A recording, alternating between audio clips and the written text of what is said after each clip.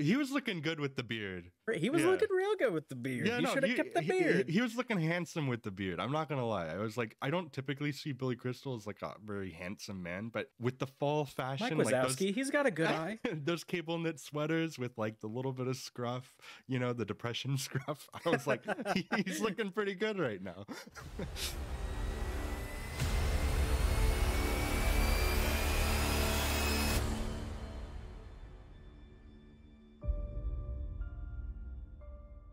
Welcome back to Great American Movie Review, where we review great American movies. My name is Kyle. And I'm Mikiah. This is a Movie of the Week style podcast where we take turns picking films and we talk about their context and quality. This week, I have selected the 1989 romantic comedy When Harry Met Sally. The film follows Harry and Sally after they graduate from college in Chicago and they make a drive to New York together. The next 10 years, it has them encountering each other a couple of times, and then eventually they do become friends, and it kind of follows their journey. And this is a rom-com, and their romantic entanglements as well. The film is directed by Rob Reiner and written by Nora Ephron and stars Meg Ryan and Billy Crystal. It was a massive success, making $93 million on a $16 million budget, which in today's terms is $148 million on a $39 million budget. I think it was the 11th highest grossing movie of that year. For rated R as well. So and for rated R, I think it's still... Gotta keep that into account. Yeah, that's really good. I think it's still in the top 200 highest grossing rated R movies ever. So... Without adjusting for inflation, probably. So yeah. That's pretty good. It also received an Oscar nomination for Best Original Screenplay for Ephron. So, Mikiah. Yes, Kyle. Why'd you bring this movie up? Just because I love this movie. It has huge... That's a fair reason. Autumn vibes, too. There's just a lot of autumnal scenery. It takes place throughout the year, but I think that its strongest identifying, season is definitely fall. And I just... the leaves are changing colors and we're out of the horror movie season, and I just wanted to watch something that I like and it makes me laugh and I feel good watching it. I'd say fall definitely does have that like comfort kind of season quality, where winter is more cozy because you're inside, you're cuddling up by a fireplace. Spring is like the get stuff done season, and then summer's like the relaxing and vacationing kind of season. So the fall being that kind of comfort, I can understand that. Yeah, it's cozy. It's a nice movie, and we haven't really talked about a lot of comedies, and also just this will be our first romantic comedy that we've gone through. Yeah, I would say this is our first comedy. Yeah, it like makes me laugh what you quite would a bit. think of comedy. Yeah, for sure. It's definitely written to be that. So I had seen this movie it's been a good probably 15 years, but yeah, I definitely still laughed at some of it was mostly Billy Crystal that made me laugh, because he's got that. Yeah. Also, man, if you close your eyes, you can really just imagine Mike Wazowski. Absolutely. He does not change his voice at all. But yeah, Mike Wazowski and Meg Ryan, both of them do a fantastic job. Absolutely superb. Yeah, there's a 12-year age difference between them, and honestly, you don't really feel it at all in this movie. And I mean, it's not like it's not like a weird 12-year age difference. She's in her late 20s. No, it's not Christina Ricci like versus 40. Johnny Depp kind of yeah age gap. I'd say it's much closer, and it's also because Billy Crystal, he's much younger than you expect in this movie, and that's because we know him from later movies, or we know him from his voice work. So people going back and watching this, I was surprised. I remembered him as being much older, but then again, I was very young when I first watched this movie. So yeah, it makes sense. I think he was 40 when they filmed this. So that sounds about right. I think he was born in 48. Yeah. So because they filmed it in 88. So yeah. And Meg Ryan, I think, was 28 when they filmed it. So, but like it's 28 or 27. Yeah, I guess they were both adults though. Like that's like an appropriate age range. And they have the thing that we were talking about with Sleepy Hollow, with like the lack of chemistry. With a romantic comedy, you have to have good chemistry. Otherwise, the whole movie doesn't work. And they have fantastic chemistry together. Otherwise, it feels like The Room. Yeah, Yeah. You're tearing me apart, Lisa. Yeah, Well, that's bad it doesn't. chemistry and bad performances. Yes, it is. Um, Well, the two can go hand in hand they sometimes. You can. kind of have to have a really good performance in order to like from both Yeah. characters in order to get that chemistry. Yeah. Otherwise, it's just one who is doing a good performance, kind of the emotional anchor, whereas the other one is giving a bad performance and it doesn't work out as well. Yeah. I'd say. Absolutely. And yeah, I think this was kind of Meg Ryan's big breakout film, and then she got kind of pigeonholed into these romantic comedies. A lot of them written by Nora Ephron. So Yep. Sleepless in Seattle, You've Got Mail. yeah, those three in particular. Which Tom Hanks was also one of the several actors considered for the role of Harry before Billy Crystal. So it's not surprising why Right. Nora Ephron would go for Tom Hanks in the future movies with Yeah. Meg Ryan. I think that this movie, I like that it's Billy Crystal here, because Billy Crystal's just so quick with like his type of comedy, and it just really works for that kind of neurotic. Efron actually talked about this in one of the interview things that I saw on the Blu-ray. Where she said that the way that she thinks about romantic comedies is that there's two different like styles. There's the Christian romantic comedies and the Jewish romantic comedies. And in the Christian ones, there's some obstacle that comes into their path that prevents them from being together. Whereas in the Jewish ones, which she cites Woody Allen as being like a primary thing, I would also throw Annie Hall, sure. yeah, I would also throw Albert Brooks in there too, with like modern romance and the types of movies he makes. But it's more so the neuroses of the characters that gets in the way of anything, you know. It's just that also might have something to do with New York style comedy as a Yeah. whole, because New York style comedy is quick, it's loud, and not in a good or a bad way, but it's quick, it's loud, it's neurotic, but it's also cynical. So, Yes. and you can definitely tell that by the fact that New York is one of the breeding grounds for great comedians. Yeah. Because they have to fight their way to the top when it comes to getting through all the shit that comedians have to get through in order to get that style of comedy. Right. And I think Billy Crystal nails it also because I'm pretty sure he's they say in this movie he's from New Jersey, but I'm pretty sure he's from New York, isn't he? Billy Crystal, yeah. Crystal and Rob Reiner Yeah, he's from and Manhattan, so Efron are all New York people. yeah. And it's kind of interesting too, because this movie comes across as a very collaborative effort, like because I listened to a lot of the behind the scenes stuff and even the director's commentary that had Efron, Surprise. Crystal, and Reiner all on it, and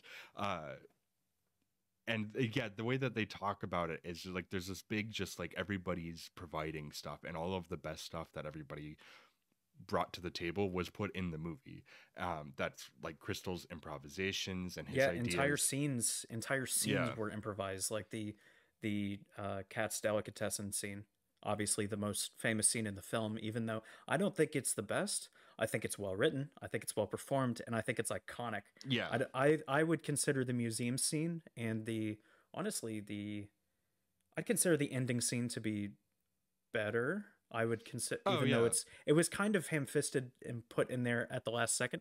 They weren't supposed to fall in love at the end. They were supposed to just remain friends.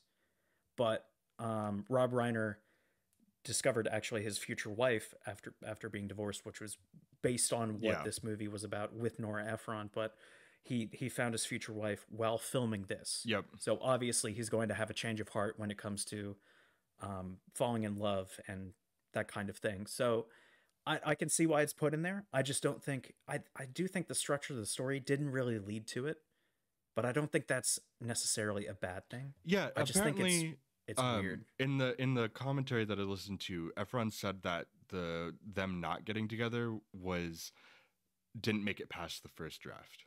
So it was already changed before they really even got to filming, because Rob Reiner approached Efron for an idea for a film, because she had been a novelist for some time, and right.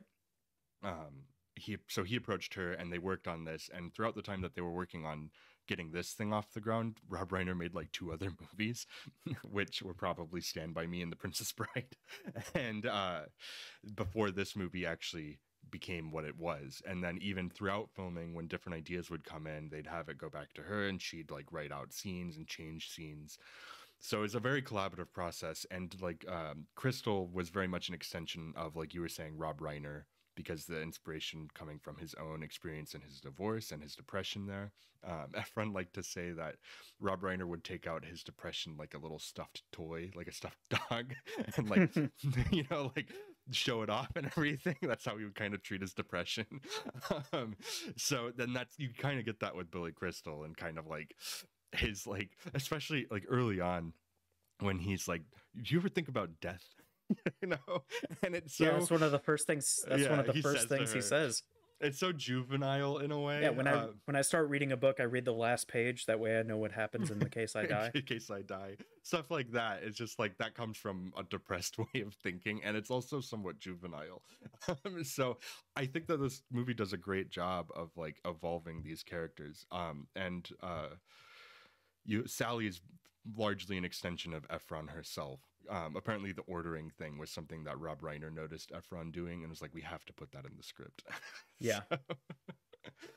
And now that's one of the more what I like about Harry's character specifically, and the way Billy Crystal plays him, but Harry's character specifically, he'll make a backhanded joke like, you're a bit high maintenance, aren't you? But then he'll stare at her and be like totally entranced by her, and then go like, wow, you are attractive, aren't you? And that's specifically the diner scene, the first diner scene. Right. But he also has a way of using comedy, or he deflects quite a bit when he is sure what he's feeling, but he doesn't want to show it. So the museum scene, they talk about her going on a date. He acts all fine with it. We don't know if he's not fine with it, but he definitely does make the, you know what, I always thought that hieroglyphics were just an ancient comic strip. He immediately deflects and goes to something else. Because he comments that he's like, I think you should wear more. He's like, is that what you're going to wear? She's like, yeah. And he's like, I think you should wear skirts more. You look really good in skirts. Yep. And then she kind of looks at him and she has a little smile, but before it can go anywhere, he deflects it somewhere else, because he didn't want to, like, if there was any resistance that he was feeling there to like a romantic thing, he clearly just like avoided it there. He also does the same thing at the end. He comments on the for all acquaintance be forgot. Mm-hmm. And he immediately does that after the climax of the movie. So right, yeah, but yeah, and there though it feels like her response to it too, and joking along with him in that scene, kind of. Efron says that's how you know it's going to work out for him, because they just have the ability to just make each other laugh and they enjoy each other's company, which is, I think, what this movie does really well, is just kind of that period of time in the middle of the movie where they're just becoming friends and then are friends. If you didn't, I really buy just that chemistry of their friendship. I think it's great. And that's kind of it brings up like an interesting conversation of course the movie explicitly brings up the conversation of, can men and women be friends if there's no sex involved? Billy Crystal at the start says no, but then they start becoming friends, and obviously it's very much a friends thing, but you kind of get that they're soulmates, but they don't see it yet. So it's kind of, can friends be soulmates in a way? Right. I think it kind of is that. And then once they both kind of realize it, that's when, which I think is probably also why the movie ending changed, because I know they reshot some of the ending too, to make these changes. So I think that's I think that the movie presents the question of, can men and women really be friends because sex gets in the way? And I don't think that's actually the question that the movie is that interested in by the end of it, because I think it evolves out of that. I think it grows out of that question. I think that's a limited mindset kind of thought. And it's a really smart and well-written movie. It still has the cynicism, I think, of like a Woody Allen or an Albert Brooks. Sure. But it does have something that, one, makes it more populist, which would explain its success, with like its happy ending and everything. But also, I think it earns it. I really do. And I think that the script and everything that goes into this is just intelligent enough and in tune enough. It feels very honest, even when it does go the more pleasingly like romantic comedy aspects of it. It just feels very honest from the perspective of all of the people involved in making this movie. And to that extent, even if it's very much of its time, in terms of the conversations, yet it was still very progressive for the time that it came out. It was 89. So that And just I'll hold that it's somewhat timeless in the yeah, topics that it decides to talk about. yes, Maybe not so much the dialogue when it talks about, um, obviously when it comes to the promiscuity of men and women and that kind of thing. That's yeah, going to change. That's going to fluctuate. That's a cyclical thing I can point to in today's society. It's a very promiscuous, whether that be good or bad. It's a very promiscuous society that we have right now, or at least in most major cities, I would say. yeah, But it was kind of in those times too, even though people didn't talk about it always. yeah. But So having a populist movie like this that's generally appealing, be able to talk about these things in a more honest way, I think was still probably a refreshing thing for the time. yeah, Because you'd get these kind of movies, like I mentioned earlier, Albert Brooks's modern romance and Woody Allen films. Annie That would, Hall's very honest. I would yeah, say. they would talk about these things, but those movies aren't as populous. I don't think they don't make you feel good at the end of it, and it just kind of like you get a lot of the cynicism, kind of I think over like, and the honesty in the cynicism overwhelms the fact that you can be honest and still be optimistic. So I really like that about this film. Yeah. I will also bring up the fact that you said the ending is definitely earned by the end. I'll just bring this up in like a case of like well-written movies. When we talk about certain scenes that are iconic, it's not just those scenes, it's the scenes that build up to it Yeah. that really nail it.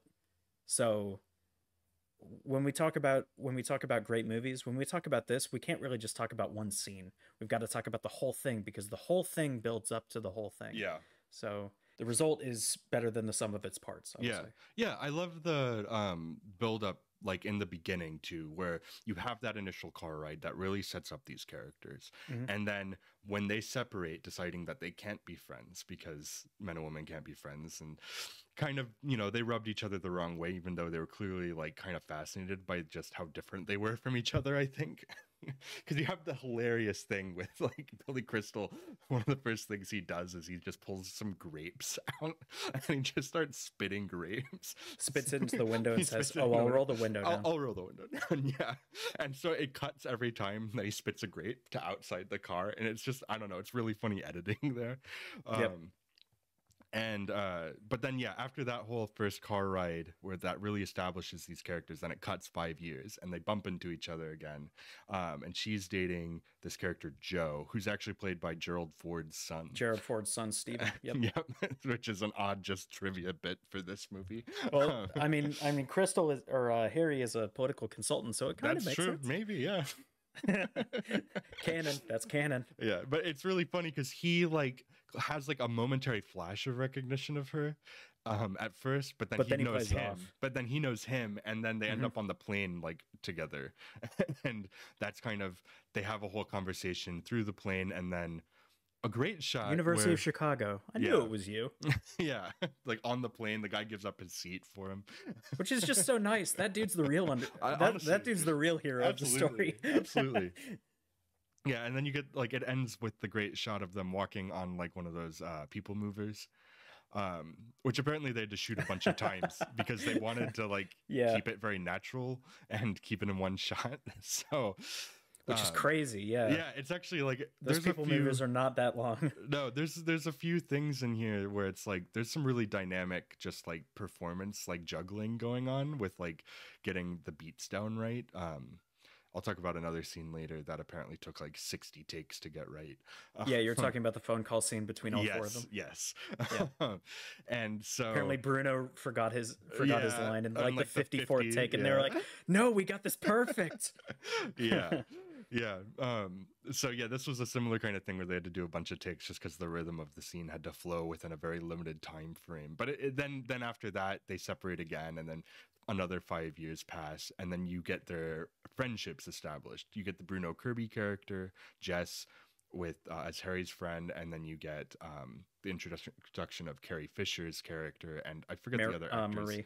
Yeah, Marie is Carrie Fisher's character, and then the other friend too. I forget her name, but she's not as important in the movie. Oh, Amanda? At the start? I think that's the redheaded friend. No, No, not Amanda. Amanda. No. No. The third in that trio of Is she in more than like 2 scenes though?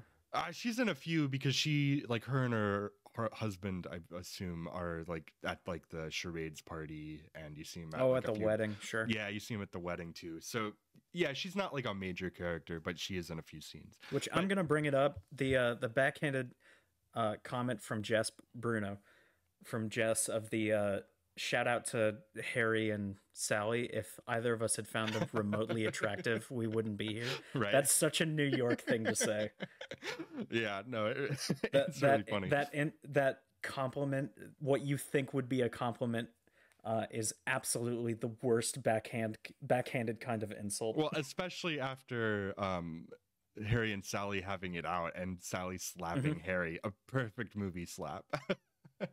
And walk out, and then he says that. It's just really funny, like little punch to they have a lot slap of good, and a punch. Yeah, they have a lot of good comedic editing in this, where it's like there's one point where he's calling her a bunch after they did sleep together, and he's like leaving a bunch of voicemails. He's like, I don't know, I don't want to be a schmuck, and then it cuts to him like on the phone singing, to her, leaving another voicemail. And there's a lot of stuff like that in this movie. And that's when she picks up, and he's all surprised because Right. it's been going on for months.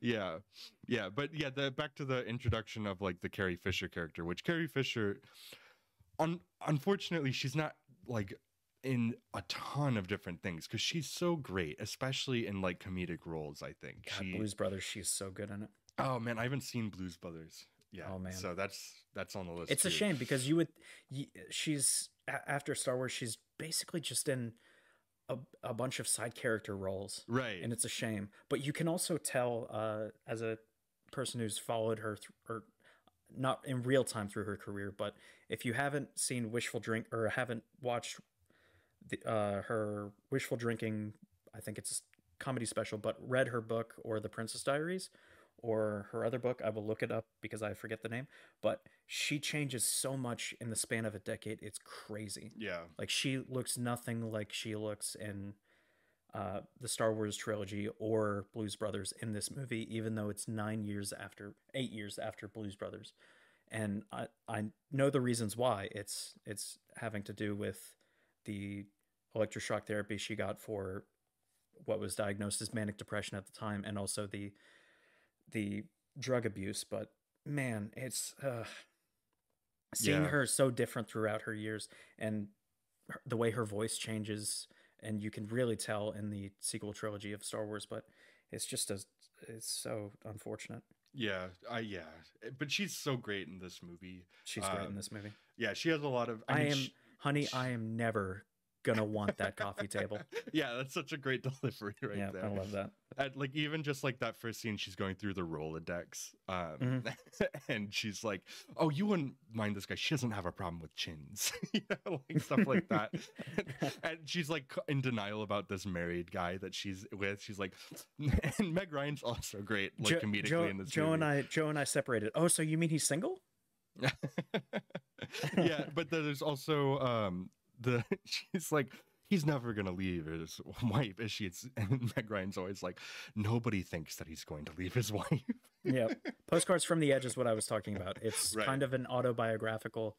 Well, it's fictional, but it's kind of based on her life when she was abusing drugs. So it's a very interesting take. So that's all I wanted to say. I've not read those, so that's good to plug. They're good books. Yeah. But she's basically playing, the female friend to talk to in this situation. But these characters are more fleshed out than, say, I think of You've Got Mail with the the Dave Chappelle character being Tom Hanks' friend. It's like that character's barely a character in the movie. He literally feels like that character feels like it's checking the box of main character's friend that he can talk to, whereas this movie feels like they're real characters. And I love the scene where they do like the double date.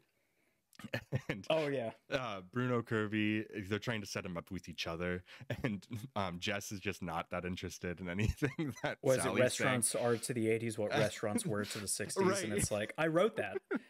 Yeah, what theater was to the 60s. Yeah, he's like, what theater was to the 60s, right? Yeah. And then she's like, I just don't really like this writer. And he's like, oh, well, that writer's the Reason I that became a writer. But it's not a big deal. You know? Just like stuff like that. The writing is so sharp and all. So you guys are both from New Jersey. Yeah. Where are you from? Haddonfield. Oh, cool. Like that's yeah, that's where like the writing is great and the performances just elevate it so much. It's a great, I don't, this is, as far as just like comedies go, this is just one of my favorites. It's just so quick It's and so light smartly written. and so smartly written. It's just like I can always watch this movie. I don't, it's not like an annual watch for me, but I do put it on fairly regularly.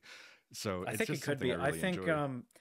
obviously that I'll have what she's having after the fake orgasm scene is iconic, but Right. I don't know, man. The baby talk, that's not a saying. Oh, because baby fish mouth is sweeping the nation Yeah. is so much more funny. It's so funny.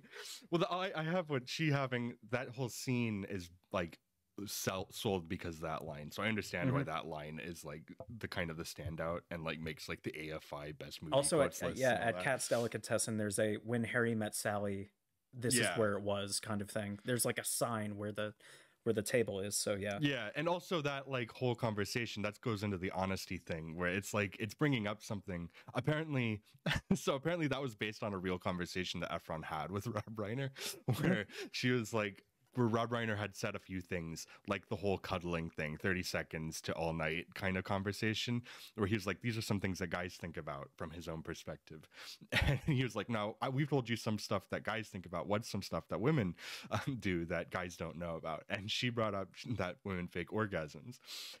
And Rob Reiner's response to that apparently was, well, they haven't with me. To which point, How would you know?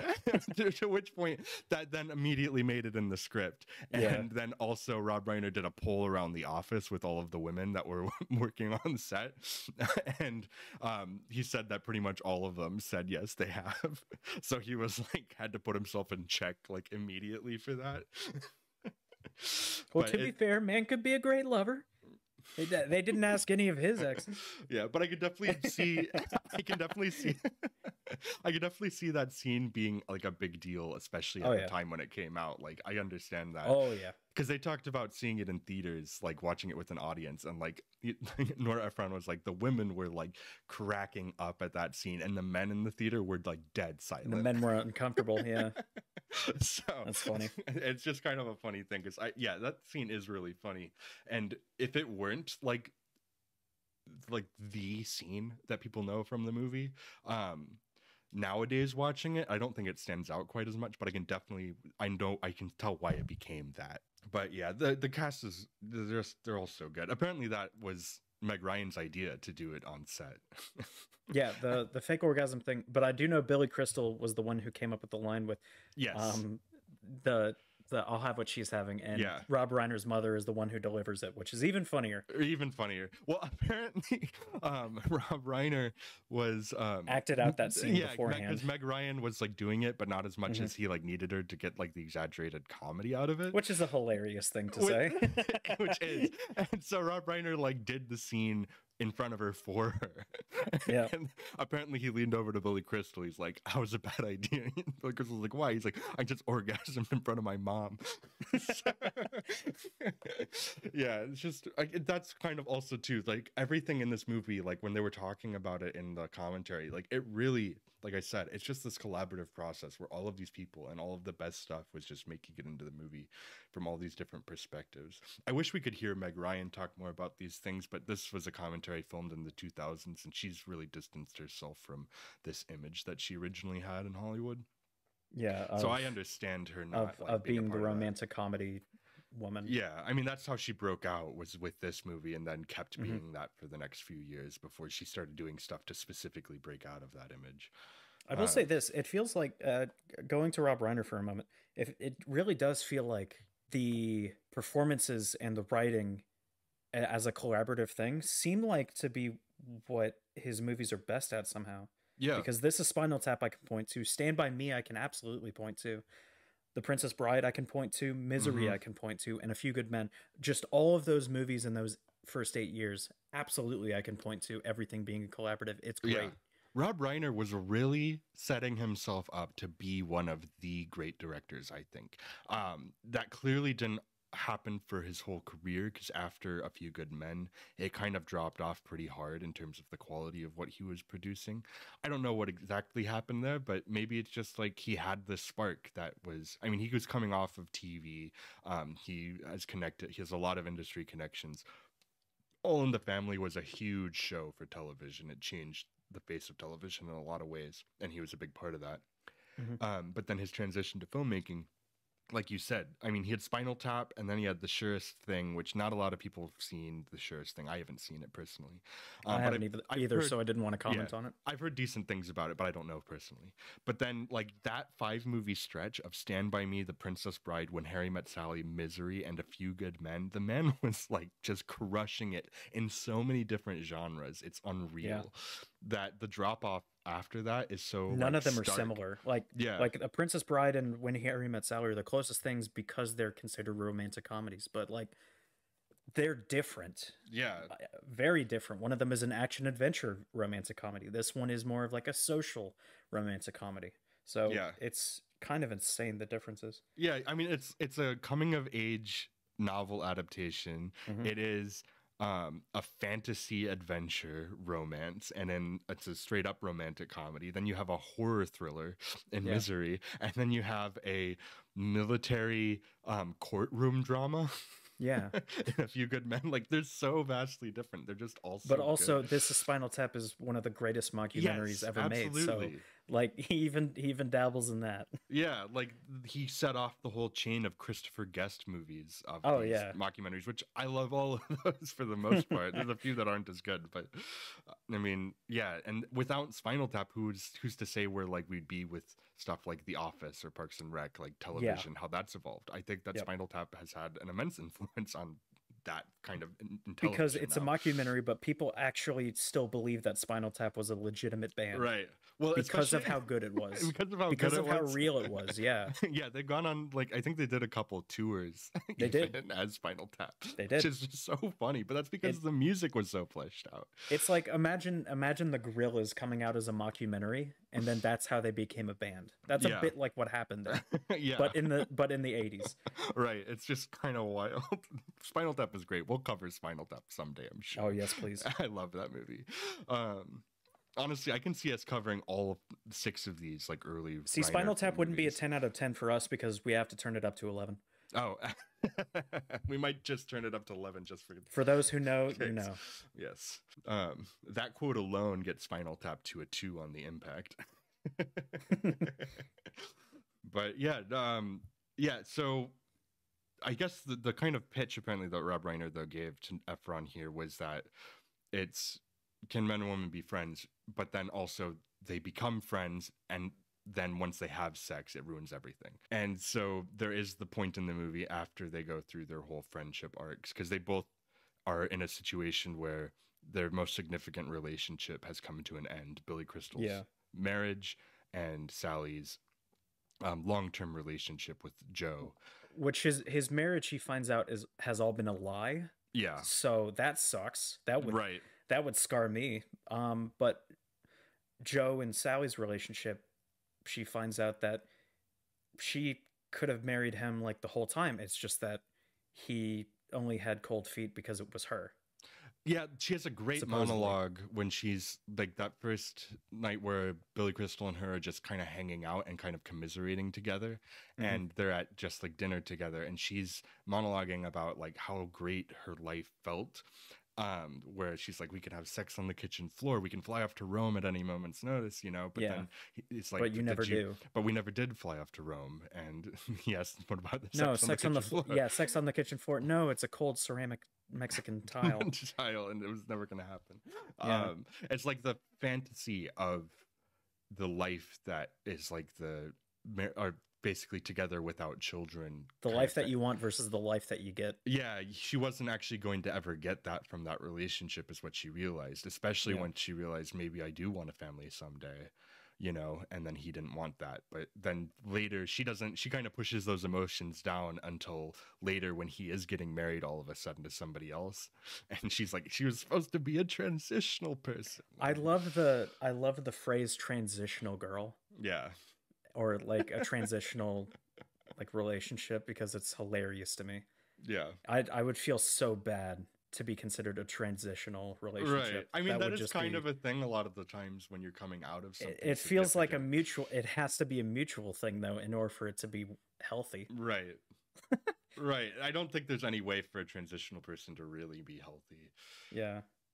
I think that it can end amicably. Well, if both people are, I think it can be healthy. But yeah, I don't see how one person thinking, oh, this will be just a temporary thing, and then I'll break it off, and then I'll find the love of my life, and like the other person is like, oh, cool, I found the love of my life. I don't see how that's a healthy relationship. yeah. I mean, and also just like maybe even not even thinking about it that way, but just ending up with somebody else. And then as in a transitional period of your life when you're not quite ready for a new relationship, but you want to not be thinking about the old relationship, I guess. But yeah, I mean, obviously that's all tricky and just dealing with that in life. I mean, in a way, I could have Men been and women, so tricky. Not to get too much into stuff with my own marriage, but I could have potentially been a transitional person within my relationship. Neither of us. You're a transitional marriage. But Hannah had a significant relationship before me, and nobody in between, and it just kind of ended up the way that it did. And then I'm so happy that I was able to find what person luck! That way. She had already found the transitional man. Yeah, she transitioned before me. So yeah, but yeah, it's just yeah, like I said, the movie just feels very honest from a perspective, which I suspect because it is. Yeah, which it is essentially is. All right, which for like a movie like this though, that's all I can really ask for, you know? I don't need it to be 100% accurate. I don't need it to like it does stereotype a bit within gender like relationships and everything, but like everyone did back in those days. But everybody did back in those days, and once again, it still feels like it's truthful. It doesn't like, at least from a perspective. So like, I would say normatively, there's still stereotypes for sure. There are definitely whether they occur or not, or whether they're frequent or not. I'd say people do still believe that there are. So. Right. Yeah, for sure. And so there's still some universal truths that are found in here, even when it's coming from a perspective of the universal 80s. Truth that man in the 80s, yeah. Billy Crystal had great hair. Had great hair. I don't know about that. I mean, Roman Emperor hair he had. Like when he had that like scruffy looking beard, like for the he was looking for good like with the 1984. He was looking real good with the beard. Yeah, he should have kept the beard. He was looking handsome with the beard. I'm not gonna lie. I was like, I don't typically see Billy Crystal as like a very handsome man, but with the fall fashion, Mike Wazowski, he's got a good eye. Those cable knit sweaters with like the little bit of scruff, you know, the depression scruff. I was like, he's looking pretty good right now. So yeah. Why do I feel like that's like a type of that's like a name of a color? Like there's true cyan, and then there's depression gray. Depression gray. Depression gray. Yeah, but yeah, once that happens though, where she finds out that he's getting married, and the water kind of breaks or the dam breaks for her emotions to come through. And then he goes over to comfort her. And at that point, you already had the New Year's scene earlier in the movie where you could tell that they were like falling for each other. There was some will they, won't they? With some fear there too, though, of like ruining the friendship still. Yeah. And then here, so it does a good job of sprinkling in those emotions, like we said in the museum scene too. And so here you get kind of the fulfillment of that at the wrong time, though, because she was extremely emotionally vulnerable and he was there to comfort her. And that resulted in something that he should have said no to pretty easily.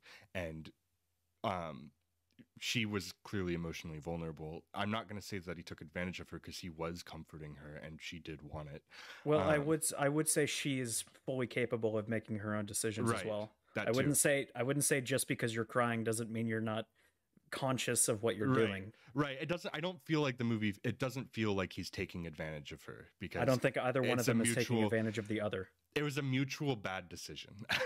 Yeah, that they made in that moment. I wouldn't even call it. I wouldn't even call it a bad decision because Yeah. of the fact that what it led to. Because ultimately, it made them more open about their feelings, which I always consider a good thing. Yeah, it may have happened at the wrong time, but I think that it was the inevitable. Like the relationship, I do think was going to come into this conversation at some point once they realized that their feelings were stronger for each other than they were allowing themselves to think. Anyway, so this just kind of sped along that process. Interesting discussion to have, but I feel like, especially the morning, or not even, the morning after, he's trying to get out the door, so he feels it was a mistake. She doesn't feel it was a mistake until he leaves. Then she goes like, was it a mistake? Did I force too much upon him? When he's like, I shouldn't have done this because now I feel bad that I don't feel much more than I should, kind of thing. So it feels very much like, I get that she was emotional, but it feels like both sides, if they were in the wrong, then they were in the wrong because they didn't consider each other. Yes. Yeah. So I would consider that to be the point of the movie. Yeah, there should have been some like step of communication within there before they took the next step to like confirm that, hey, maybe we do want to move forward in our relationship in a different way than we both expected. So, but there wasn't the conversation. And so he, in a very stereotypical man kind of way, kind of shuts down and like didn't process it at all, and through his actions of like, I wouldn't even say that's stereotypical. That happens quite often, actually. That does. It is stereotypical because it is common. But it's a great shot where she's like afterwards snuggling up on him and his face is just like his eyes are wide open. His terrified face. Are you comfortable? Yeah, I'm good. Do you want anything to drink? No, I'm good. No, I'm good. I'm gonna get some water. Okay, I'll have Are you water. sure I'm gonna get some water? Oh, yep, water's good. Do you want to watch anything? Only if you want to. Do you want to go to bed? Sure. Yeah, only if you want to. Yeah, he's not there anymore. You know, he doesn't know how to handle it, and he doesn't handle it. Which also might be a scarring from like, he obviously hasn't let himself be emotionally in a relationship since his marriage, which only one of them was a assumption because the movie is explicitly saying that it was basically a lie. So only one of them was in that state of mind. So obviously he's feeling the after effects of that. He hasn't been in an emotional relationship since then. It's mostly been physical. The physical stuff has happened with an emotional partner. So I could see the mixed feelings. Yeah. Me personally, I see it. Yeah, absolutely. Yeah, and then so that kind of follows through with, for the last like 20 minutes of the movie leading up to the ending, you have them mad at each other and everything, including at the wedding scene where she hits him, and that's where he finally calls her out. He keeps giving her the phone calls and everything, and she's not really responding to him. Yeah.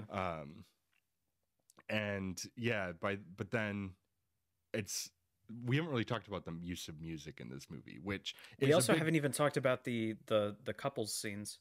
Yes. Okay. Sprinkled in throughout. Starting with like the music first. Sure. There was a really smart decision that has had ripple effects through the whole romantic comedy genre since this movie came out. And no score, just soundtracks of like good music. To use the old standards, as you would say. Yeah.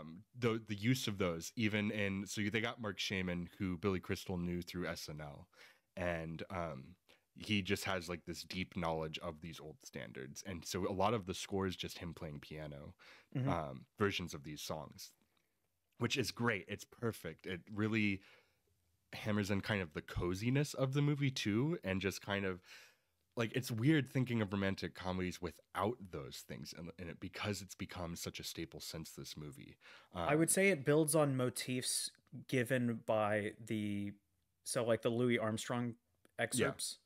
So using the piano riffs from those kind of songs would reprise a kind of emotion that you feel from the scenes. It's smart for a romantic comedy, I would say. Yeah. And they got Harry Connick Jr. to do some compositions for them as well, and new versions of songs, which he was only 20 at the time. So it's kind of like a big deal for Harry Connick Jr. at that point in his career.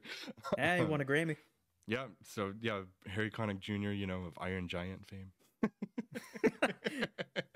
But for real though, like he's like it was a really smart thing to kind of use this older music. It really helps the tone and feeling of this movie and the consistency of it. It was a really good decision there, that I think carries a lot of weight just through the genre as it's gone on over the years. And then also, yeah, like you said, the old couples, which Do was they talk about in originally, the commentary? yeah, it was originally going to be, they interviewed a lot of older couples telling their stories, but Yeah. they found out that it wasn't going to be as dynamic and as concise as they needed it to be for a movie. So they took those stories, Oh, made them you're more. telling me that old people ramble? They took those stories and Efron wrote them to be more concise. One of the stories, the one where she's like at the end of it, like I knew a good melon. That was apparently her own parents' stories, but they did get these elderly actors to do it, and I don't know who Yeah. these actors are, but they're all They play great. them. What is the? I think. Shoot, it's. Is it the one where they're talking over each other? Is just the funniest thing to me. Yes. I think it's the one where they're talking about like they lived in Brooklyn Like on a few separate floors. Yeah, yeah. on separate floors, and then they go to a hotel in Chicago, and that's where they meet. And they're like, Yeah. we were just 9 floors apart, and Yeah, it's like just so funny them talking over mhm. each other as if like they're not paying attention to each other. They're just like Yeah. answering the question that one person. I'm just imagining the interviewer just like looking between the two of them, like, okay, stop, please stop, one Yeah. at a time, one at a time. The older guy, or the guy in that conversation apparently was one of the groomsmen or the best man at Rob Reiner's dad's wedding. And he's also a comic. Oh, So good. he was just a really old comic who probably didn't have a lot of like actual, I don't know how much acting experience these people have in feature films, but they're so good that for years I believed that they were just like actual old couples, They and they seemed got like into it, like like the they really do. what is it? The like Italian mobster looking guy. He looks like Oh yeah, yeah. this is after my third divorce. I look at her at a funeral and I say, I remember this to this day. I say, what do I say? What are you doing Yeah. after this? So it's like picking up a woman after a funeral. Wow, bold. Ooh. Yeah. Yeah, it's just really Yeah, funny. And it's also a those are great my framing favorite. device. It's a great framing device where it kind of splits up the time periods too. Yep. You get those between every time that there's any kind of time jump in the movie. It just works really well. And it also hammers in the theme of the movie too. And that this whole movie is one of these stories essentially, which is brought home by them, Billy Crystal and Meg Ryan being on the couch at the end of the movie. Hmm. Yeah, it's just great. And that whole scene was another improvised scene where they're talking about the cake and like getting the chocolate sauce on the side. That was improvised That was all between the two of improvised. Yeah. them. Yeah. So, it's I just, feel like there are yeah. just like a ton of scenes that are just improvised in this, and it's better for it. Yeah, they just kind of, there's a pre-creative process here going on Yeah. where they're like ideas are coming up, Efron writes some script to it, and then they go into the scene and there's improv on set and they allow that to just kind of flow and do what it does. It's just, yeah, it's just I this, can it's a perfect collaboration. Yeah, I can really tell between you brought it up before the phone call scene between Jess Marie and then Yes. Harry and Sally, that kind After of their thing sex, yeah. where it's all set up and it all needs to be perfect, like everything Hmm. needs to be perfect, and it was. But I can distinctly tell the difference between that kind of scene and another kind of scene like one of the diner scenes where it's just completely realistic talking, Right. that it's just so strange, but I love it. Yeah, yeah, yeah. Absolutely. Yeah. It's a Yeah. strange feeling, but it's good. That phone call scene is great. That was Diablo Cody, or not Diablo Cody. Sorry, you mentioned Juno earlier today, and I thought Diablo Cody. Everything is Juno now. Michael Cera's in everything. That was Nora Ephron's idea. She apparently had Reiner watch a movie. I'm forgetting the name of it right now. It was Is it Casablanca? Indiscreet. No, Oh, okay. Indiscreet. Um, Indiscreet is another movie with Ingrid Bergman in it and Cary Grant, and that has some split screen scenes that she brought up to him as like an idea for it, and they do use that a few times, I think, in really great ways in the movie, both with the Casablanca thing where they're watching it together, which is just really funny that that's just I something love that. Rob Reiner and Billy Crystal did together apparently. So they brought that into the script from their experience. It's the first Discord watch together. Right, yeah. And then yeah, then you obviously have the cell phone scene where you had the two of them in the bed, Carrie Fisher and Bruno Kirby, and then you had Sally in one set on a phone and Billy Crystal in another set on a phone. And just having to nail that timing, yeah, I can only imagine. It's such a specifically, like, it has to be written that way to get a scene like that down like that. And then even like the phone clicks at the end are like I actually watched it 4 times so that I could pick apart and just focus on each individual person and what they say during it. And it's so smartly written that every single line of dialogue, if you just cut it between the two people that are talking, like Jess or Harry or Sally and Marie, if you just focus on those two people, they have a complete, thoughtful, like, smart conversation in and of itself. Right. Yeah. Yeah. Absolutely. It's great. It's good stuff. Yeah. And then, so obviously we brought up Efron a number of times because as a writer, she's kind of made a name for herself, especially within romantic comedies in film. She only wrote a handful of films ultimately, but she just had this major stamp on the genre. With this, and then The Sleepless in Seattle, and You've Got Mail. You've Got Mail in the early 90s. And then she wrote stuff like Julie and Julia, and she wrote a couple other things that I haven't seen. But that's right, she did do Julie and Julia. Yeah. And man, yeah, Meryl Streep is literally Julia Childs in the movie. I've not seen that one, so that's, yeah, I've been wanting to watch it, but Hannah wants to watch it too, so... Julia Childs is like a character of herself, so it's pretty easy to nail because it's easy to nail exaggerations. It's like doing an Ozzy Osbourne impression. Everybody can do it because it's so over the top. But yeah, it's still good. It's still hard to get like a good performance out of just an impression. Oh sure, so it's bringing in a characterization to all of that is significant. That's like what kind of like with Capote when we talked about Capote with like the Crash episode. I think that Philip Seymour Hoffman's giving a great performance there, even though it's such that might be one of the person. Yeah, that's definitely the go-to for like one of the best impressions of anybody I can think of. It's great. Yeah. But yeah, and she's had an impact just in her writing, like we said, for the romantic comedy stuff. She died in like 2006 or 2012. I can't remember. No, it's like 2012, I think, unfortunately. But yeah, Reiner's still around making some movies.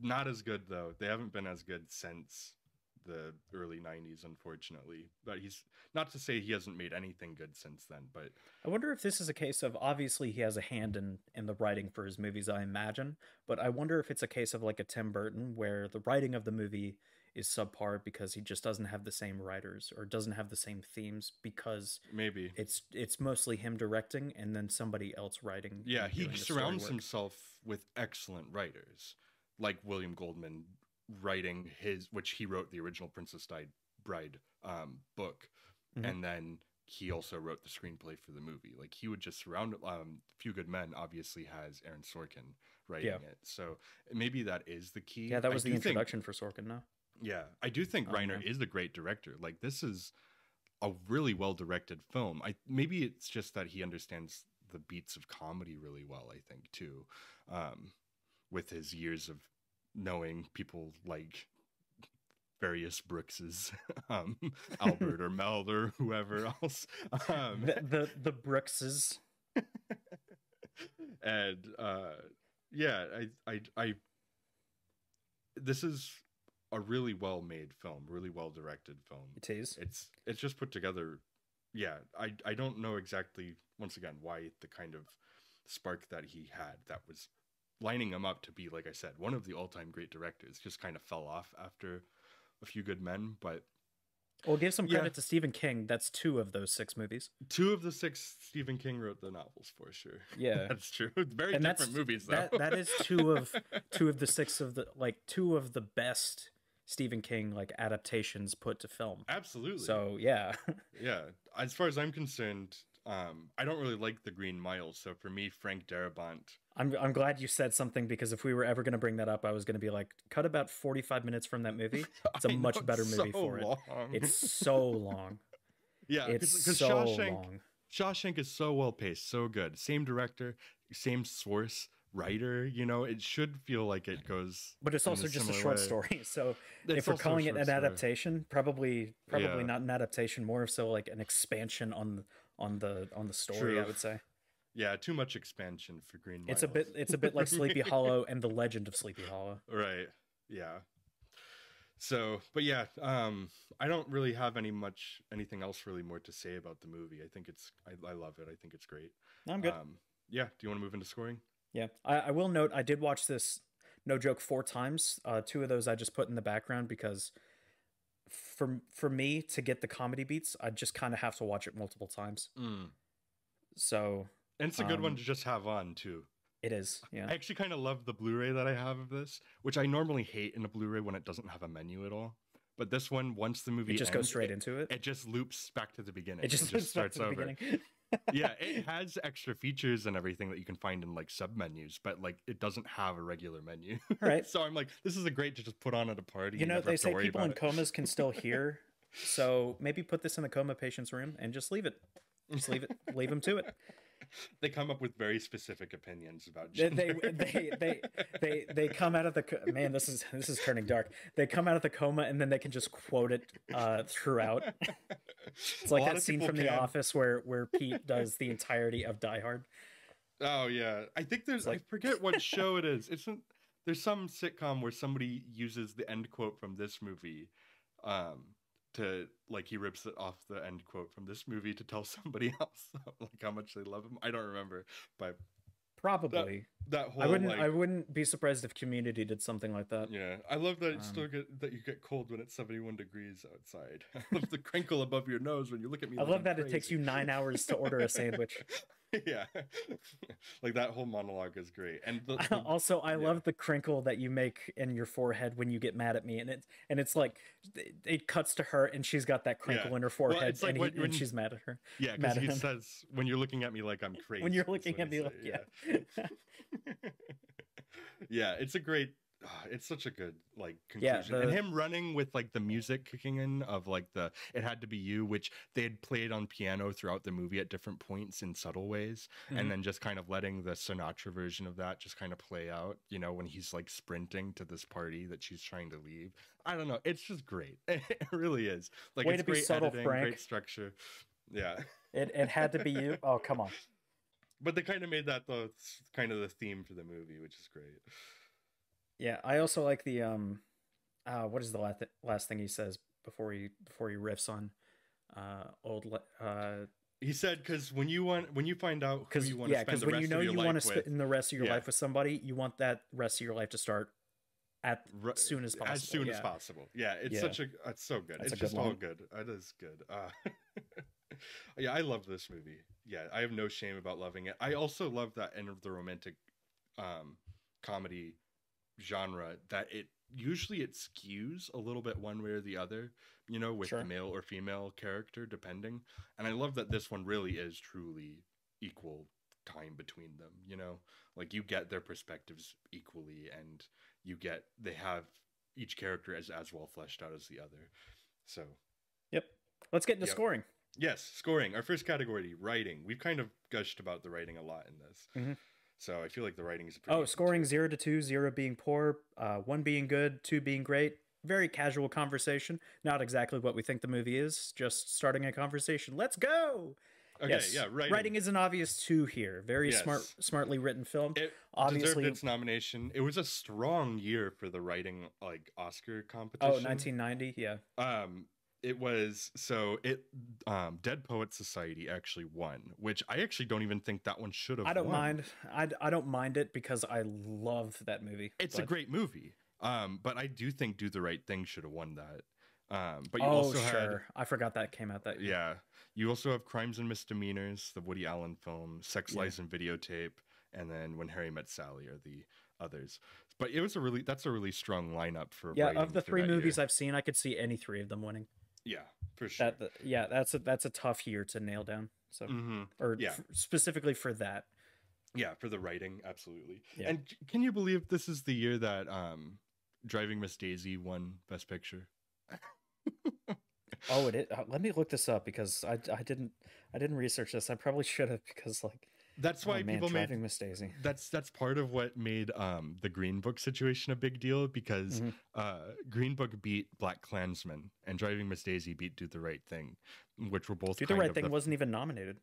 for Best Picture. Yeah, it was. It absolutely was not. It was not. It was not. Are you kidding me? I am not joking you. It was Born on the 4th of July, Dead Poet Society, Field of Dreams, and My Left Foot. Field of Dreams was nominated Field over of Do the Right Thing. Dreams. Yeah. I watched Do the Right Thing and Field of Dreams for the first time If you're this year. if you're thinking about what the thought of movies was in the 1980s, there you go. Oh my gosh, yeah, Do the Right Thing was only nominated for actor in a supporting role and screenplay. No kidding. Oh my gosh, I'm like mad now. That's infuriating. Just add that to the Field stack of Dreams. just add that. Hey, if you build it, they will award you a nomination. Oh, that movie sucks. Sorry if that's like I like baseball and I don't controversial. like that movie. I love baseball and I Like, don't really like that movie. I like the watched- sentiment of like the Black Sox from the 1910s and the I think it's the Yankees, the other team, but like, yeah, it's not Best Picture. No. Yeah, I would have accepted When Harry Met Sally over not over Do the Right Thing, over Indiana Jones and the Last Crusade. It's a blockbuster, but it's still better than Field of Dreams. Yeah, Field of Dreams is bad, and Driving Miss Davy. I can't speak. Driving Miss Davy. Daisy is like fine. It's fine. It's not great. It's not bad, and in no way deserved to be part of the conversation, let alone win. Oh no. I don't know whether I should bring this up because it's very polar. This might be the most controversial movie when it comes to different aspects of it. Have you seen Harlem Nights, the Eddie Murphy movie? I have not. Okay, that might be the worst movie to ever be nominated for an award. What was it? I'm not nominated joking. It was nominated for costume design. So this is not like a Suicide Squad won an Academy Award for costume and or makeup and hairstyling kind of thing, because Harlem Nights is just bad. Mm. It's atrociously bad. Was that 89? The way then as that well? Crash was in 2004, Harlem Nights is a comedy version of that in 1989. Oh no. Yeah. Oh. We are going to get backlash on that because people really like that movie. It's got high praise on film review sites. It's Well, I've not become seen kind it, of a cult so- classic. I've not seen it, so I'm not. You're gonna get welcome to, backlash on it. but I'm just telling you right now, if you bring it up, I will tear it apart. Hey, if I watch it, I'll bring it up in another episode, and if I hate it, I'll get backlash then. But you can take all the Oh, backlash. Glory was in 1989. I would take that over Driving Miss Driving Miss Daisy or Daisy. Field of Dreams. Yeah, they missed the mark in the nominations. Oh, that man, year, they for did. sure. This is They where really it's like they only had 5 to pick from, and they managed to blow it, like really bad. So I understand why it may have won then, like Driving Miss Daisy, if those were your options. I mean, Yeah. once again, I love Dead Poet Society. What were the other two? Other two, My Left Foot, so Daniel Day-Lewis's Yeah, I haven't seen movie, that. and Born on the 4th of July, the Oliver Which- Stone movie. I also haven't seen that, so I have no opinion on That's those, actually but one of the few Oliver Stone movies I haven't seen. Obviously, Mm. Alexander, JFK, and Malcolm, not Malcolm X, JFK Spike and Lee. yeah, that's Spike Lee. That's Do the Right Thing. JFK and what other movies has he done? I can't remember off the top of my head. The only thing I can think of is Natural Born Killers. Oh, you're gonna have to put up tangent on this entire section Oh, because we're still in the scoring. Oh, he did Wall Street. Oh, that's unfortunate. Yeah. I don't like that movie. Well, he made both Wall Streets, didn't he? Yeah. Or did he make only the first one? When would the sec? Oh, no way. He made the Nicolas Cage World Trade Center movie. Yeah, Oliver Stone's his hits are all in the 80s and 90s. I don't think Absolutely. really he has much good after that, because he did W, I think, didn't he? Yes, he Yeah, did. Oh yeah. no. I don't know. And right now I'm feeling like Adam Oh yeah, McKay is Wall trying Street to. money never sleeps. I'm feeling like Adam McKay is trying to fill the Oliver Stone shoes and Well, more kind so of. a comedy thing. Well, but Man, he's he should have. succeeding at hitting his post 2000s shoes, not his pre Oh yeah, 2000 shoes. yeah, yeah. I'll agree with that. Like I said, I haven't seen. Oh my God, he made Snowden. Yeah, Oh, Oliver Stone, what are you doing? I don't know. He's got his fascinations with Also, certain type of JFK, people. I like from a movie making perspective. The history, pardon my French, total fucking bullshit.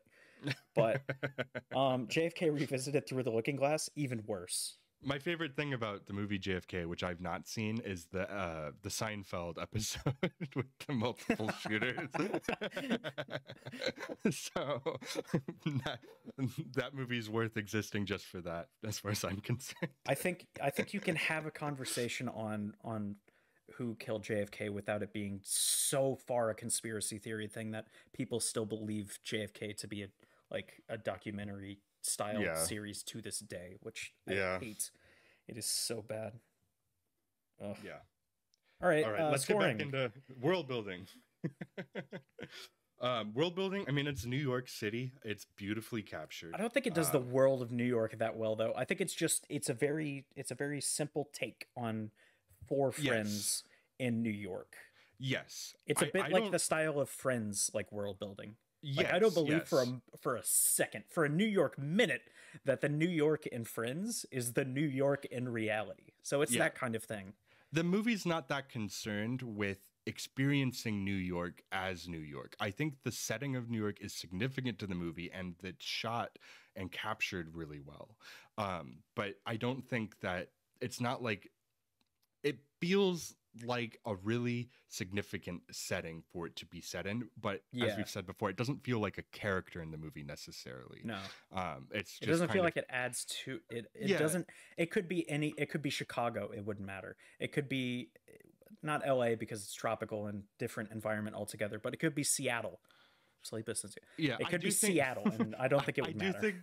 I do think New York has its own specific flavor, and that is present in this I movie. think that's the people in it, not so But much. yeah, I don't think that this movie is that concerned as like so much with that. They are more concerned with these more specific characters and Yeah, their own journey in this place. the So I most would world give building we a get 1. is the Giants Lions game Yeah. where Harry Which is is a discussing his hilarious divorce. scene.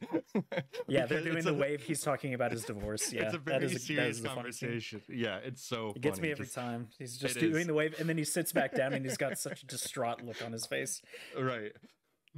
Yeah, they're just going through the motions. That's just being at a Lions game, though. So Yeah. So yeah, I'll give the that's a world sports building joke a you 1. won't get, but some people will. Yeah. Yeah, I think world building is a solid 1 because it's Yeah. good. So yeah, Yes. Still good. It's just not great. characters has to be a 2. I will accept nothing else. Yeah, characters is a 2. It speaks for itself. These characters feel so real because in a way they are real. Yeah. So and they have the characterization that you would expect from real couples, from real relationships, and from smartly written relationships, and that. So Yeah. yeah.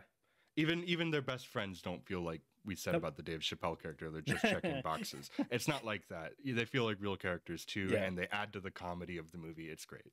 Honestly, the most that Carrie Fisher has been given in years, it feels like she was given more in this movie than she was in the sequel trilogy, and that is a sad fact.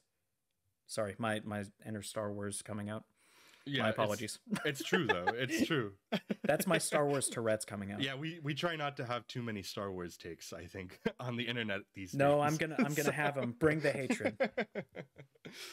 Yeah, hatred comments will still get us more views. Views. It'll boost us in the algorithm. So Yes. we'll take them. Good. Let the hate flow through you. All right, next category is directing. I do think the directing here is a 2. I think Rob Reiner was really on a hot streak here, and this might be. It's hard to say what's my favorite of those movies that he did in those early ones, but it's so good. Ooh. The shot constructions and everything, and the decisions here are all really great. Especially for a comedy, I think it's a great comedic directorial film. So I feel a little bit more strongly than I did with Tim Burton when it came to I don't think this is Rob Reiner's best directed movie Mm. because he's got so many good ones. I think that he has several great ones, Yeah. and then a lot of subpar ones later on in his career. I'm talking about in the 8 years, eight year Yeah. span. Obviously not the one that we haven't seen, The Sure Thing, but of ones that I would consider better directed movies, I think The Princess Bride, Misery, and Few Good Men stand out. Stand By Me Yeah. even too. So, and This Is Spinal Tap for a mockumentary is very good. So They're all so different, and that's kind of the hard part too, because this as a comedy is kind of what I'm thinking of. This is one of the better directed comedies that I've seen, I think. but I Period. think we have to take that into account. This is another like meta thing when it comes to our scoring. When we do Yeah. scoring, we do it against the rest of the movies we've done and the rest of the movies that we've seen that we will do. Yeah. So it's that kind of thing. If I were to take into account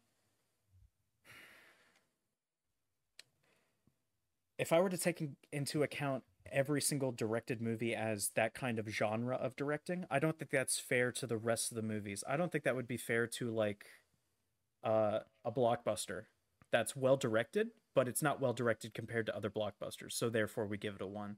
But I still That's my think that this feeling on is this. well directed, even among other just like, other films, because you have great scenes, like the bedroom split screen, Yeah, stuff. You have like the people mover scenes. You also have, I think that stylistically he approaches it. Like I love when it cuts to him running to the party at the end of the movie. You get a more handheld feeling to the camera as it's moving. Like there's a little bit more kinetic energy. There's a really great sense of the what the image is presenting and the emotion that it's eliciting, that I really think that he does really well with the movie. The blocking is really good too in these conversational scenes, which blocking, if you don't know, is like literally positioning, yeah. a lot of time actors and stuff so that they're framing in the right thing. For instance, there's like the scene where they're leaving the diner and they're like walking around the car, like who's driving kind of situation. And it's Yeah. not a stated thing, but that was definitely an intentionally blocked scene, with them like having this kind of like awkward little dance as there's some tension between them getting into the car. Stuff like that I think the movie does consistently well. And then like even stuff though, like where they're hitting baseballs and whatever, and Rob Reiner wanted a specific angle on that shot, and so he had Billy Crystal hit left-handed, even though Billy Crystal's right-handed and hits That's what I was right-handed. about to say. Like Jess is a righty and Billy's a lefty, and I'm like, what are the odds that he's a lefty? Yeah, Because 10% of the population, dang. That's why his swing is so atrocious. It was just to fit it in the shot. Yeah, That's funny. So I think there's stuff like that does go, I think, above. I'm not saying that this is the strongest 2 ever, but I would still get it to a 2 personally. But we can come back to it. We should come back to it because like I've always said, directing is the one that I haven't given the most thought about.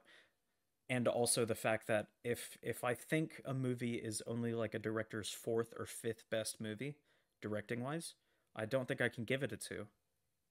Because I'm pitting it against everything here. I'm not just pitting it against the rest of his movies.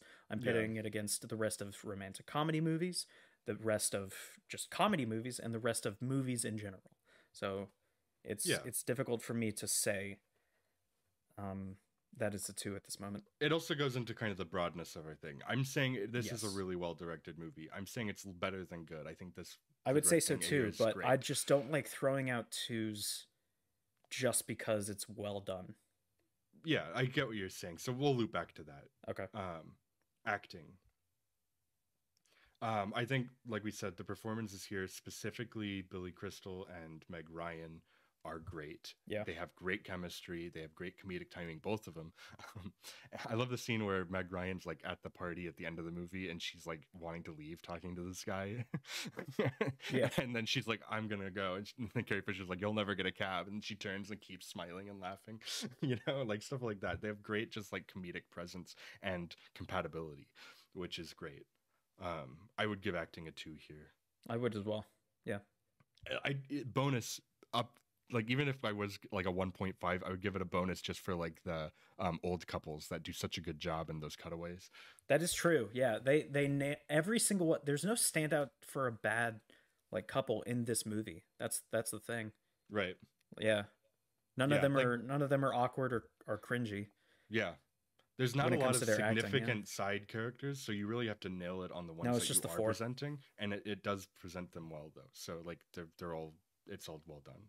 But So yeah, another thing I like, there's the montage that is Billy Crystal calling her and talking about, this is early on, and talking about like missing Helen and that kind of thing. And you mm-hmm. see them in, I believe it was like a Chinese restaurant, and she's ordering, she's like making all these hand gestures, and you can tell she's being extravagant and like high Yeah. maintenance with it. And you can see the waiter, like he's writing stuff down, then he just looks at Billy Crystal with like the are you serious kind of face.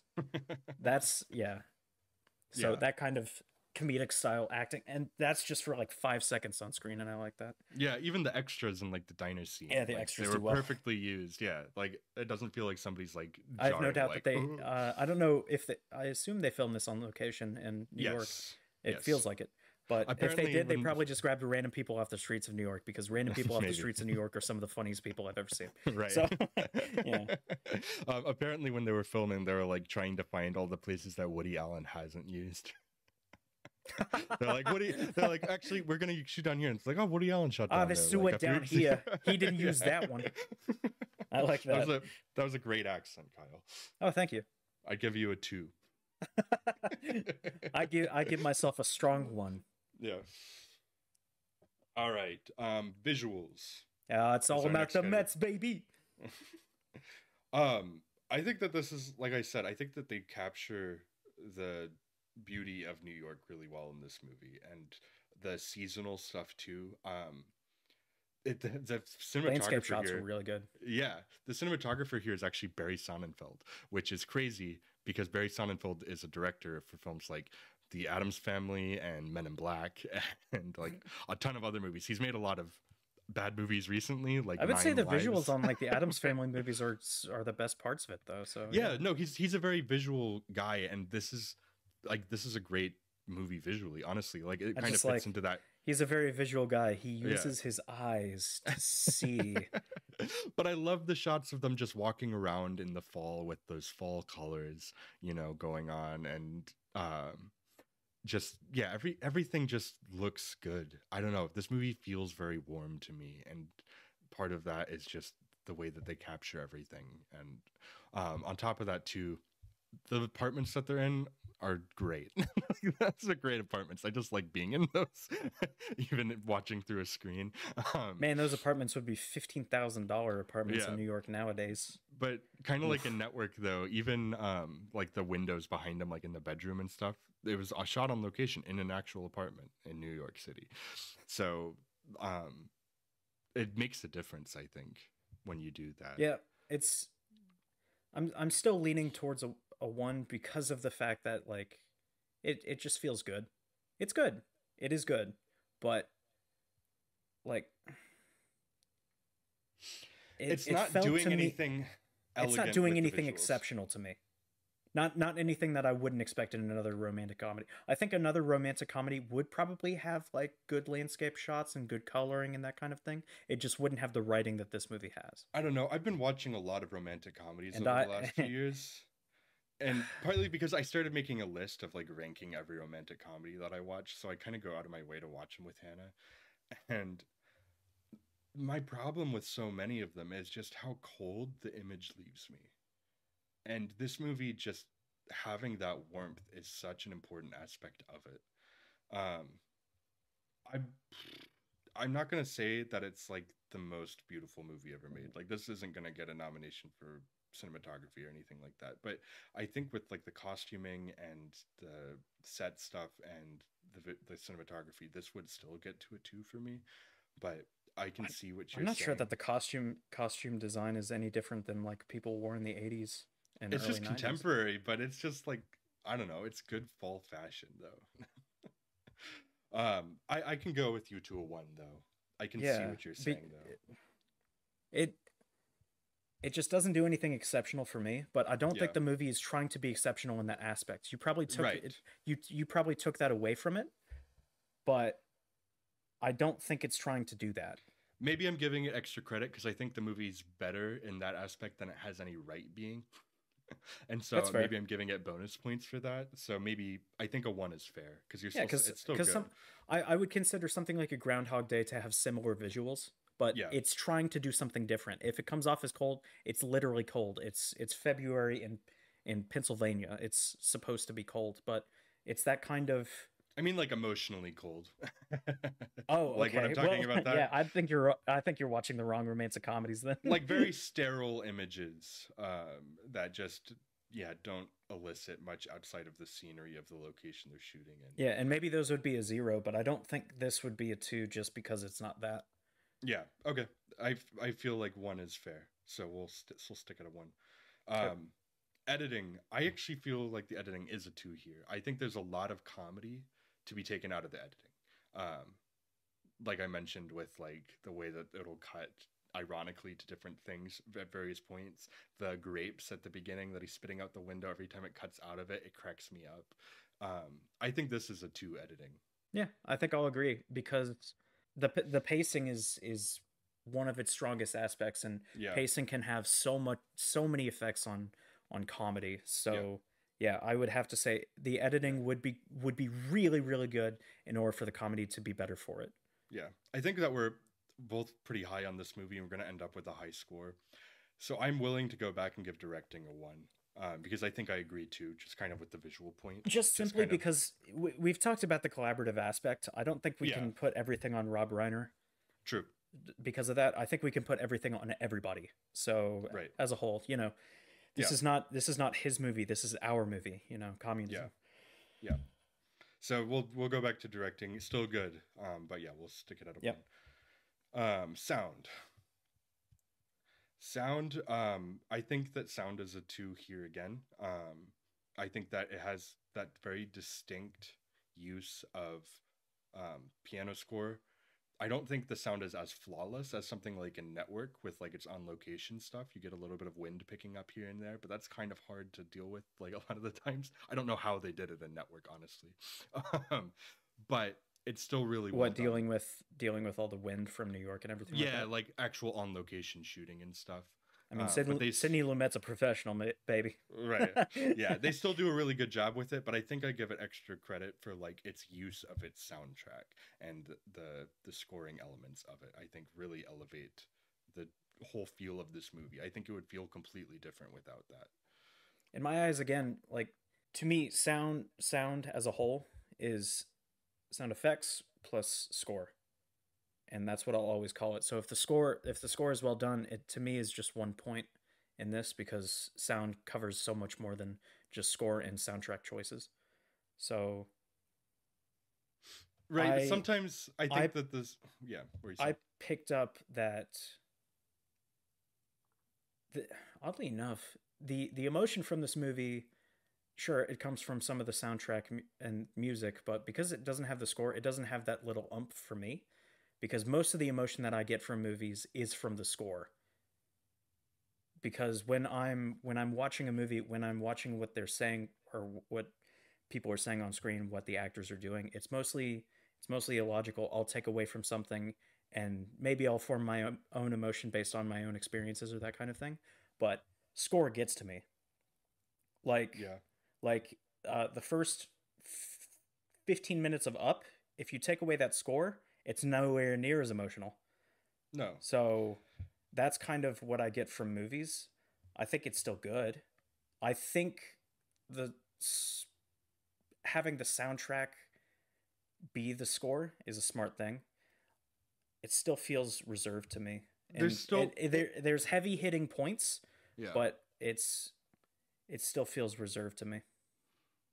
I don't. I for me, it the way that they use the simple piano score over a lot of it, using those um, old standards, just really works for me and I mean, the score from the drives the Social movie. Network uses well, it's of course got a different instrument behind it as the backing, but it's got a Yeah, piano score consisting of 4 notes.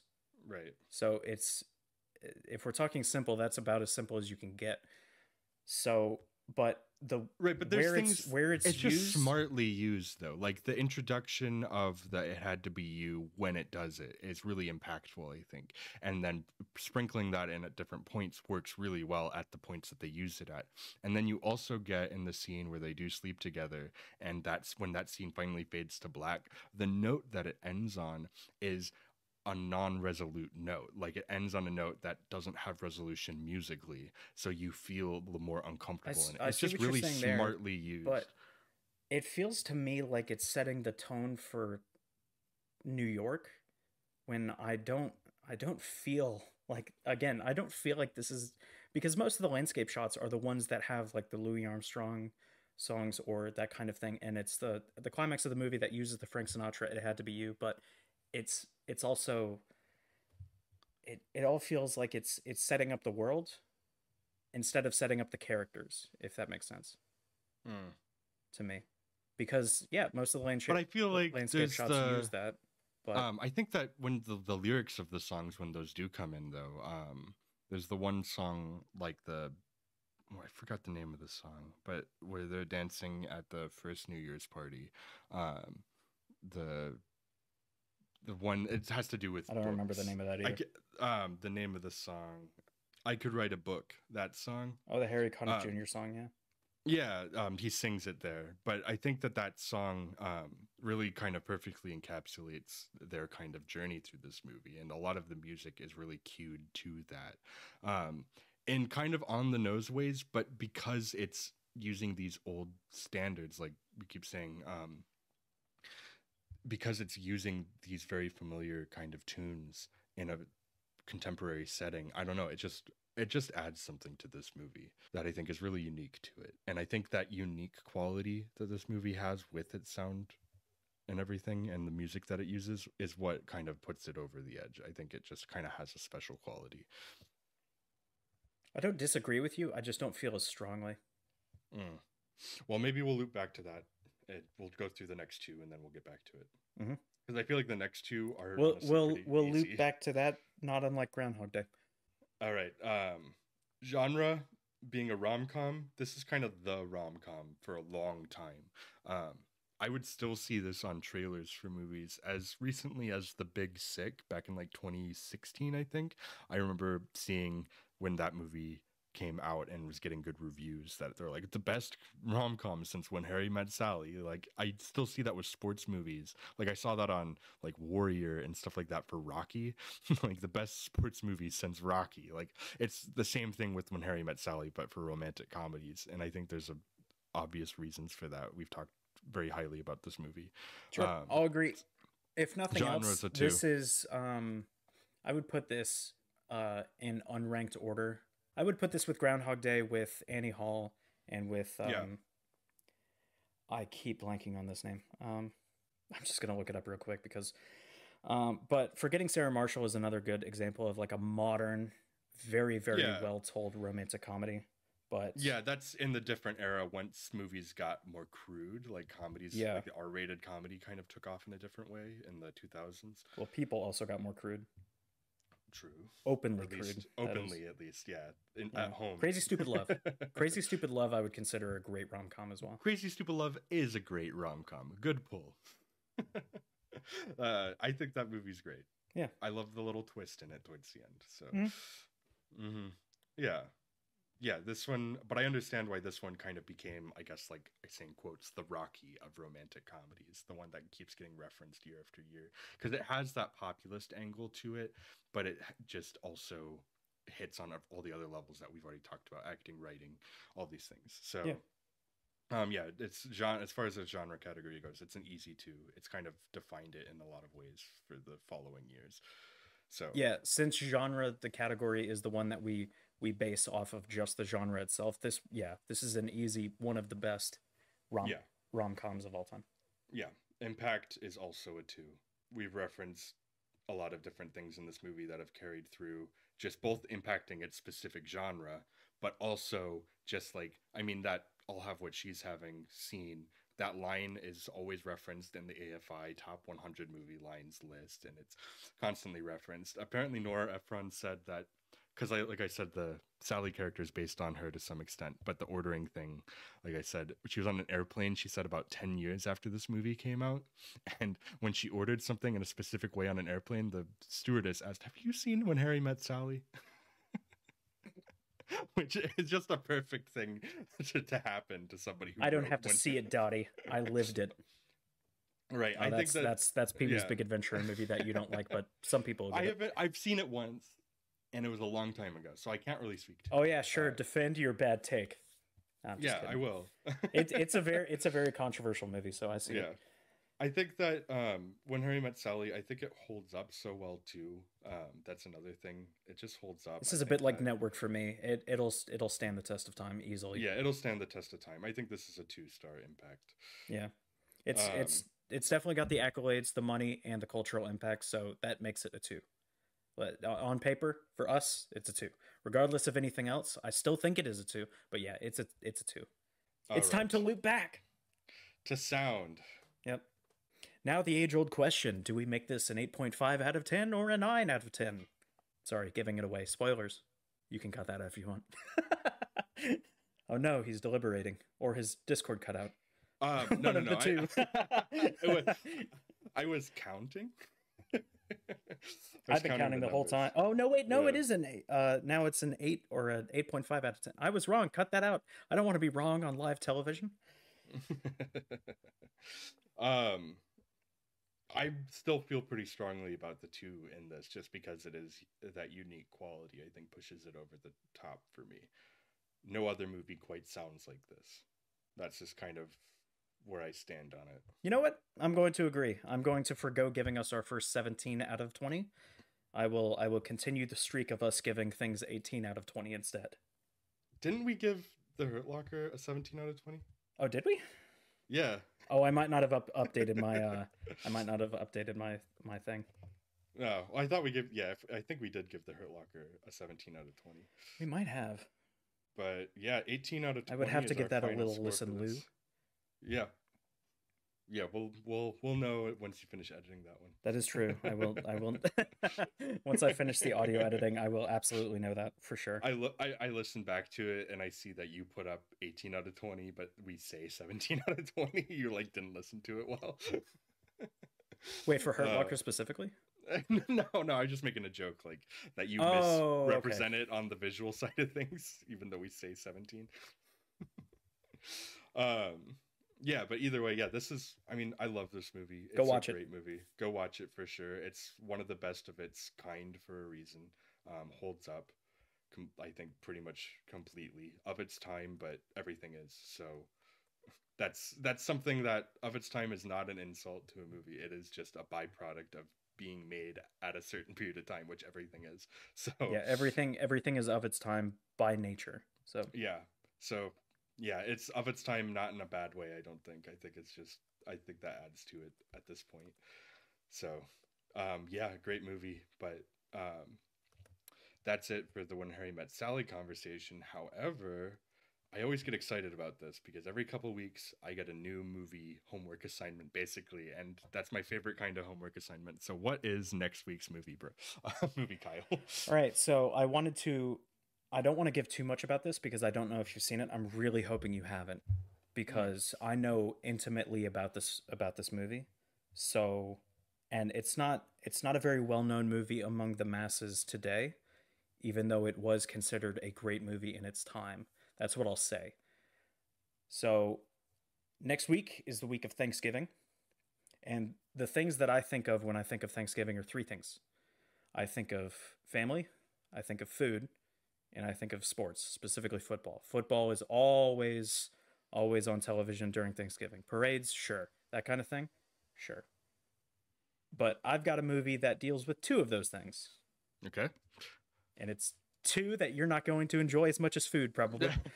Dang it. Are you making me watch a football movie? I am not making you watch a football movie. I would never do such a thing. Okay. We're watching The Blind... No. Not The Blind Side. Not The Blind Side. No.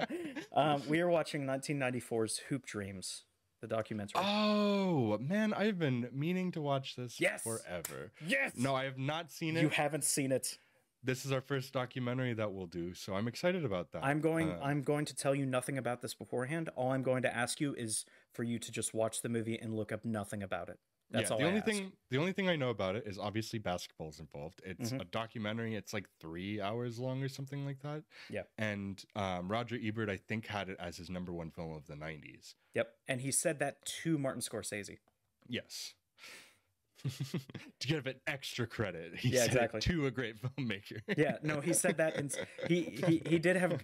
It's funny because I went back and watched that interview, and he had Goodfellas at I think like 4, and he looks at Martin Scorsese and goes like, "Goodfellas, just a great film," and then Martin Scorsese says, "I have nothing to say on the matter." I mean, it funny. is a great film, though. So It is. Okay, well, Hoop And he would Dreams, know. then. Yes, I'm sure he would. Hoop Dreams is going to be our movie for next week.